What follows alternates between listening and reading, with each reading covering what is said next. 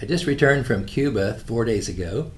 I had the privilege of going on the mission trip to teach young seminary students, young men who are preparing to be pastors. And I taught them an entire semester in 1 week. So we did a lot of work, and it was such a wonderful time. And I just want to share a few principles about going on mission trips that perhaps will encourage you to consider it yourself. We're very blessed to have here at St. Luke's the opportunity for our employer to participate financially in these endeavors, and so I'd encourage you to take advantage of that. The first principle that I find is that you go to give. The teaching that I did in Cuba, there was no air conditioning. It was very warm, and in one sense it was exhausting, but I can't think of anything more satisfying. So you go to give.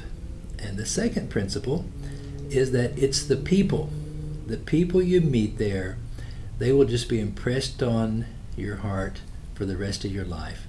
To have the opportunity to help them.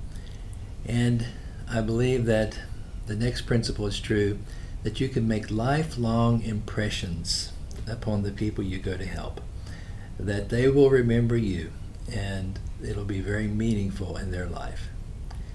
Now, another principle is to take care of yourself, what you eat and drink, but that being said, enjoy the culture as much as you can.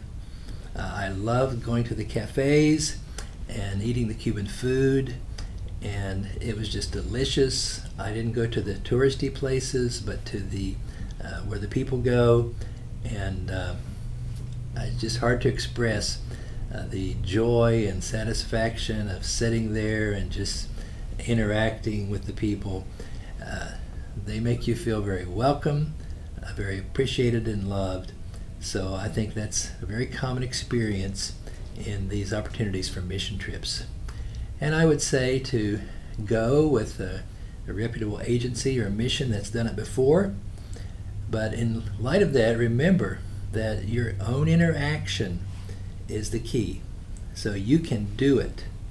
Now, I don't speak Spanish, but I was able to go with a group that had a translator for me. Their group is called SRL, Reformed Seminary in Latin America. And I also took Google Translate. So I would type in what I wanted to say, I would show it to my friends, and they got it instantly. So I felt so comfortable. You can do it, and you'll find it very satisfying. We're so thankful for God's blessing on us to have these privileges. Thank you.